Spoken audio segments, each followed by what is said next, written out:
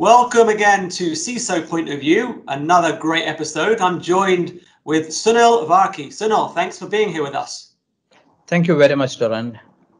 Sunil, I know you have a huge amount of experience both as a CISO and CTO across a number of different industries from banking, financial services, technology, and telco. Tell us a bit about your experience in a nutshell. So I spent around 25 years in the IT environment. In that one, around 21 years is on information security. I started as a system administrator with a bank in Saudi Arabia. From there, I worked in various industries like financial services. I was with HSBC, I was with Barclays. I was the CISO for a telco with around 120 million subscribers. I was with General Electric for a long period of time. I was a Wipro or a CISO, global CISO for Wipro for around 6 years. I was also a Wipro fellow. Prior to that, I was also at the CTO for Symantec, looking after Middle East, Africa, and Eastern Europe. So worked both at operations and front end and CISOs, all different perspectives of security domains I worked on. Amazing, fantastic. All right, so I'm going to throw some questions at you. Hope you're ready. Yes. Let's start with you. Based on your experience, what are the measures that organizations should take to really be prepared for the next ransomware event? Perhaps a measure that they're not undertaking today. See, ransomware attack is a reality, and the adversaries are extremely motivated on that part. For the reason they are getting a lot of money or their objectives are getting met. So I have worked on a couple of countries where ransomware is their biggest problem, where because the reason is that country, a lot of organizations are into mining and they pay the money. So because of that, more and more ransomware attacks come to the region. And it is not only specific to that country, it is a global issue, ransomware. Initially, if you look at ransomware was more of an availability attack. So they used to lock your data and say that, OK, you pay the ransom, we release it. Now that has moved into a situation saying that there are one side is availability, second side is confidentiality, where they are saying we are going to release this data to the public. So they are increasing their weaponry on the entire thing, which is dangerous. We could also reach to a situation where they can go much disruptive on that factor. OK, and fundamentally, if you look at the ransomware, organizations has to be very well prepared that it is something which is going to happen to somebody else. It's not that it will happen to somebody else. It is a reality. It can happen to us at any point of time. Our backups and availability scenarios has to be worked out in all manners. OK, now even if you just let me drift a little from the ransomware. If you look at any attack which is happening in your network, which is going to impact your availability or a confidentiality or an integrity, which also is in the similar nature now, because earlier ransom was only on availability. Now it is increasing to the other space. All attacks are the same way. So at a component level, granular level, organizations has to be prepared to face that situation and come out of it at the earliest possible. So that's where we are moving, and we will see more and more ransom attack happening around us going forward. Do you think there's any specific measures that banks should do that perhaps are different to other industries? See, it is not. So we have not seen many banks which is totally been attacked where the banks got into trouble. We have not seen much of that. Ransomware is immaterial which industry you are in. I have worked with telcos which are going through the problem, mining companies, government agencies. So it is cut across everywhere. See, fundamentally, one of the problems the organizations are facing, we lost our visibility and control of our own environment. So while I say that, so we traditionally worked on layered security approach where everything was in place. We knew what is inside traffic, what is outside traffic. So we had the perimeters well defined. With the COVID coming into picture, that perimeter is completely vanished. Earlier also with cloud it was vanishing, but now it accelerated to a different way.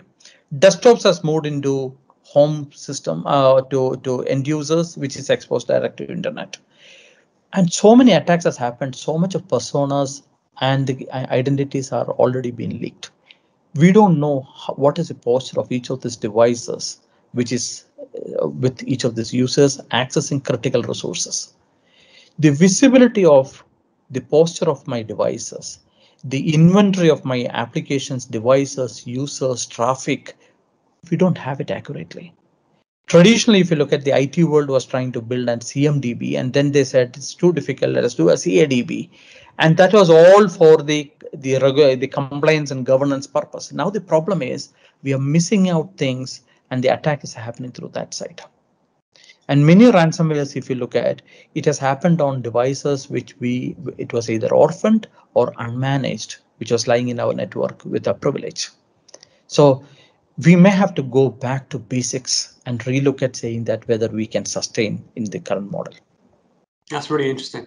So on that note, with increasing attacks and more advanced attacks, what are your thoughts on the need for protecting not just the outer perimeter, not just taking vulnerability management and focusing that on the network and the endpoints and even the operating systems, but actually looking at the storage systems, really the core data storage systems that hold all of the gold mine of data? Do you think there's a real need today to scale vulnerability management solutions and strategies to the storage systems? The vulnerability management and configuration management, okay, these two are tied together, has to extend to so many new areas. If you look at the recent attacks, which we have seen on cameras, which is an OT attack, which is coming into picture in that level. Earlier, while technological capabilities were there to do assessments on OT, nobody was not much bothered because we didn't know whether it was a serious thing we need to look at, what was the threat level, who is the owner, a lot of if and buts were there. But now we have seen as a reality, the attacks are coming in that way. So when we come back to storage, storage is where our core data, which is our the basic thing is all stored. The entire business functions on that data. But compared to a couple of years back, now the data is also federated and sitting it. It is not only on a single database at our backend. It is federated. It is hosted in cloud, and so that level is there. But for your question, yes, the vulnerability management, configuration management, strong policy around the governance of all these devices is need of the hour. Okay, great. And what are the possible impacts of an unsecured storage system in your perspective? See, storage system, if you look at the 3 different levels or 4 different levels, one is that the confidentiality side. What if that data, which is going to be leaked, data can be our business sensitive data, it can be PII data, it can be of any of that nature. Availability of the data, which is critical for us to have the service availability or service resilience at any point of time. Integrity of the data. We have not seen much of an attack happening on the integrity. So what if the data is being manipulated? Because I was speaking to one airlines industry, and there one of the biggest problem was, what if the data which has been collected and processed is been manipulated, say a location data while an aircraft is on the air? So these are the possibilities. This is not an impossible use cases or a scenario we are talking about. These are all possible. And the fourth one is the accountability side. If somebody does the changes, do we have a track of saying that who is doing the entire the activity over there? And again, coming back, does the organization has the visibility of their data or the information, how it is flowing, where is it stored? So database for sure is a waterhole for us. Let's talk a bit about roles and responsibilities within an organization. Do you think there's a gap between the security teams, the InfoSec teams, and the infrastructure and storage teams? And if so, do you think there needs to be closer alignment between these teams in 2021 and onwards?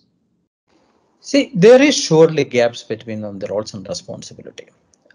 So typically what happens is this, take an example, I'm coming back to, since it is very recent, this camera issue. Camera is owned by physical security team. It is operated or maintained by the IT team. Does the CISO has a role there? Big question mark. Okay, is it part of his? But should he be worried? Yes, he should be worried, because if you have a compromise on your OT system, which is one of that is camera or a printer, you surely have a huge impact on your network. So there is thing, and traditionally how organizations worked, whichever is a gray area, nobody owns it. It is CISOs. So I think now the time warrants us to go back and document roles and responsibilities at more granular level of each of this.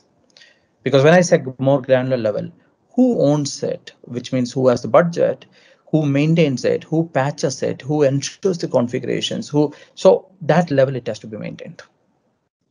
Let's talk a bit about automation. Automation is obviously not a new trend, but it seems to have taken on a new level of importance and meaning coming out of COVID-19. The ability to automate scanning, automate detection, prioritizing vulnerabilities, for example, and ultimately just freeing up time, right? We're all aware that security teams are overworked. And if there's something that could help them free up their time and also replace a lot of the monotonous tasks that they're faced with, that should be something of interest. Do you think automation will continue to be a strategic role in 2021? It is very, very, very much. The reason is this one. We are talking about huge volume of data. And let us take an application security as an example. Application security, traditionally, we used to do changes once in a while, and most of these applications were hosted inside our network. Now the situation changed. Majority of the applications are web components, which is hosted directly to the internet or hosted in the cloud.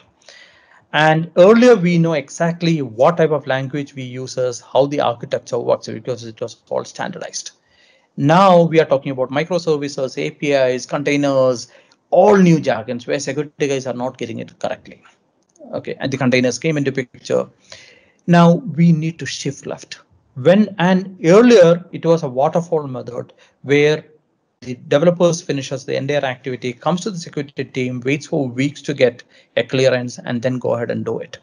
Now Agile is the new model. Nobody has a time, and every application goes through multiple changes every month. It can be a feature, it can be a bug, it can be various things.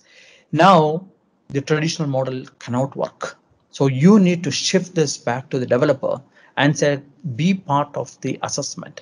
Having said that, you cannot shift the role and say, you do what we were supposed to do. It is not that. We need to automate the entire thing, where ideally create an abstraction layer. They just click one, all the assessment happens at that level based on the policy you define, and it has to go ahead. One example, the correlation of all the vulnerabilities.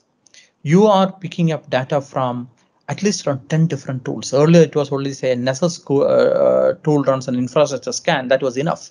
Now we are talking about Tanium giving a data, all the SAS, DAS, MAST, binary codes, Forescout, everything giving data. So we are talking about 10, 15 different tools giving the data, and you need to normalize and prioritize what need to touch. And humanly, it is not possible to run the old way of manual. Also, we have a huge constraint of resources, and they cannot be equipped with all these technologies. We need to automate everything possible. So that should be the way. We have to target and say automation is the first priority, automate everything, and whatever is left out, look at the human intervention. Earlier it was the opposite way. We automate the minimum and then look at this. So we have to shift the entire thing. It's already happening in many organizations. Yeah, great. And finally, what are your top tips for CISOs to get a bigger seat at the table, to secure boardroom investment, and ultimately bridge that gap between technology and business? So the biggest need for a CISO to sustain effectively in an organization is to get the management support on change management. Normally, we looked at the management support for a budget side or resources requirement. But for a CISO, what is required is a change management, because you are going to do things which is not the norm, or people were doing for 10 years. You're suddenly going back and say administrative privilege on your system, I'm not going to allow, or a USB drive, I'm not going to allow, or I'm going to block a .exe on your email. So various things based on the threat level you are going to change. You need a management support to make that effective. Otherwise, so many VIPs will come where your entire program will be diluted. Every VIP who need an exemption is putting a hole on your program. So coming to the board level, my view is that CISOs should not be looking at a permanent seat on a board, but CISO should be a critical resource providing input on the technology risk and security and privacy to the board. That input should be used for their strategy. But if you're sitting as a full-time board member, I don't know what you will be doing other time when they were looking at the financial risk or market risk and those type of things. Sunil, thank you so much for joining us. Thank you very much, Doran, and really appreciate and thank you for having me in this.